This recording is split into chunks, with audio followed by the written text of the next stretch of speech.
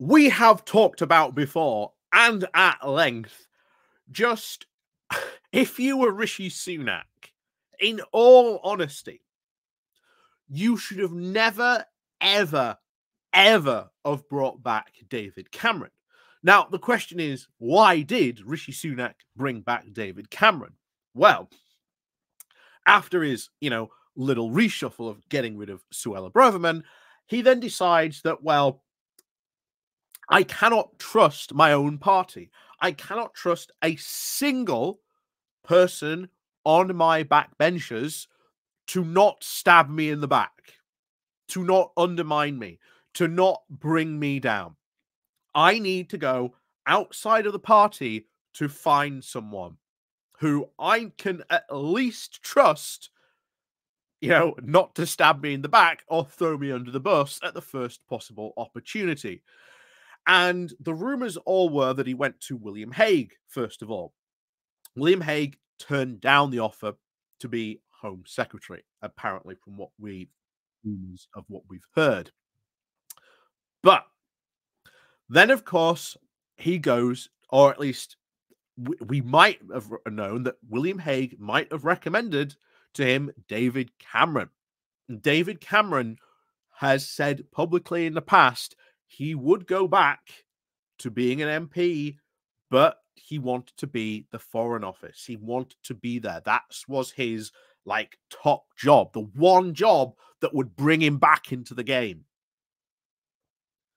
And so you take James Cleverly, who, well, let's face it, while not the most competent guy being in the Foreign Office, having continuity in the Foreign Office, pretty important. So instead you take James Cleverly, a job that he is enjoying, although, of course, not doing that well at, moves into the Home Office. A job that he does not enjoy and does not want. Bravo move there by Rishi Sunak. And then, of course, in you bring David Cameron. But as we've said before, there he brings big baggage with him. And it is this baggage that will be something that takes down David Cameron. He's moving in to, the ministerial offices, and he's bringing these massive wardrobes. And the thing is, in these wardrobes, well, there's a couple of skeletons, and we're going to talk about some of those skeletons very quickly. But most importantly, the one we're going to talk about today, as we've talked about, Greensill and, of course, David Cameron's ABCs, more importantly today, we're going to talk about the C, the China question, because a video has emerged quite recently, and let's just say this. The shadow Foreign Secretary for Labour is going to have a field day, and there are going to be, of course, many Conservatives that are going to be absolutely fuming about this. So, before we do get into this, please do remember to click on the like, share, and subscribe button. And, of course, down below there are links to my Patreon page and one off-station link called Buy Me Coffee, where you can, well, buy me coffee. And, of course, as always, thank you very much to all those people who do help and support the channel. And, of course, down below there is the Pony Club and, of course, the YouTube thank you button as well. So, as always, let's crack on with this. So, the baggage that David Cameron brings with him. You might all remember we've talked about the Greensill saga very recently, one of the UK's biggest lobbying scandals in history that kicked off right at the beginning of 2020, that David Cameron was using his previous position to gain access to Conservative MPs, and now there's fresh allegations that, well, he may have, used some of the gifts as a tax write-off rather than declaring them properly, because then he would have to have paid tax on them. Again, naughty boy David Cameron. And I highly suspect that that case is not over, because there is an ongoing case in Switzerland, which maybe Cameron could get dragged into. There's still questions and a case going on here in the UK.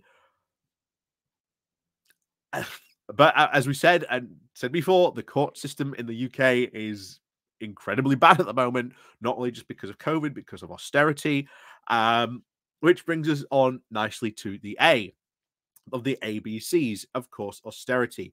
Having the architect of austerity at your side during the next general election, yeah, not going to be good. Not going to play well in the North. This is why I said just a couple of days ago the Northern Research Group of those red wall Tory MPs are having absolutely spasms of anger and frustration and in an absolute panic because they wanted to be more than one-term Tory MPs. And there is nothing worse in the world than just being a one-term MP. It's not very good on your resume, and everyone hates a loser. And many of these guys in those red wall positions had big ambitions.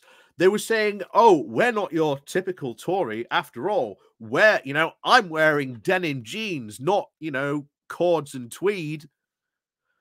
But that was their whole shtick and selling point. And as we said before, without Boris Johnson, without levelling up, without Brexit, that whole concoction that won the Tories the red wall in 2019, they don't win it. They don't win it at all. And a lot of them are about to lose their jobs and they ain't happy. This comes on, of course, to the B question, Brexit. Of course, a lot of the, pro-Brexit MPs and the backbenchers, not very happy. You've just brought the leader of the Remain campaign, someone who has actively, even since 2016, spoken about how bad Brexit was or how bad Brexit has been going, and then you've put him into the Foreign Office, to which Brexit is primarily one of the big concerns of the Foreign Office. It is a foreign policy issue, and now you've put him in charge. They've already been screaming for quite some time, Brexit betrayal, Brexit betrayal, Brexit betrayal. And that wasn't at Rishi, and that was at Rishi Sunak. You've now got David Cameron. So that could prove very interesting on any possible Brexit developments. We'll have to see what happens there. And then, of course, round to C, the China question. And this is what has now been emerging just recently. There is a video of David Cameron, and I think he's in India, that he's talking about a port development at Sri Lanka. And literally, word for word, Cameron repeats or at least cites, actually, no, he doesn't cite, he pretty much regurgitates the entire arguments and talking points of a Chinese study to create this port in Sri Lanka, which is part, of course, of China's Belt and Road initiatives. And the policy group that funded that report is, of course, paid for by the Chinese government. So there are now serious questions of, you've got Cameron going into one of the biggest offices in the UK, and you have to ask the question, is David Cameron compromised? Has he been working with Chinese authorities? Because as we pointed out last time we talked about the ABCs, Cameron was very, very naive when it came to talking about China. He's very much one of these MPs who just thinks, look, or at least one of these conservatives who think we can just put China back in its box. It's fine. Ruffle Xi Jinping, on his head, say, oh, what a cute boy he is, and then just, put him back in his box as well. And then that's it. You can just continue to ignore China. And then the other big question is, and this raises, of course, now that this video has come out, and I think we mentioned this before, Cameron has to go through a security check to sort of confirm his office for Foreign Secretary. If he fails that job and Rishi Sunak forces it through, then not only has he completely disregarded any security for one of the highest officers in the land, but if anything comes out about Cameron leaking secrets or anything like that, not only is Cameron done, Rishi's done as well. There's other questions then arise because Cameron has had a lot of lobbying in the past couple of years. Is he still going to be, maybe sneaking some of these people in? It wouldn't be beyond him. Like I say, this is, a bit of bribery and corruption. It's in the Tory blood. Might he, shall we say, oh, by the way, he is so-and-so from this company, or hey, he is so-and-so from this company, and they both just happen to be from China. Yeah.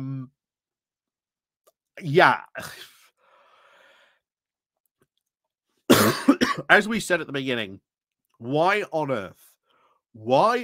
earth would you bring back David Cameron?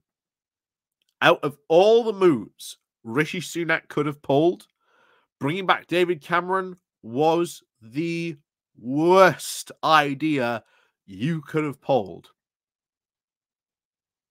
But, like I say, Rishi's desperate. The Tories are getting even more desperate. There's a general election right round the corner. A lot of people are now saying we're in for like a spring, maybe summer potential election halfway through the year. And all I can say is let's count down the days until that happens. So, as always, thank you very much for watching. And of course, as always, we'll see you all next time.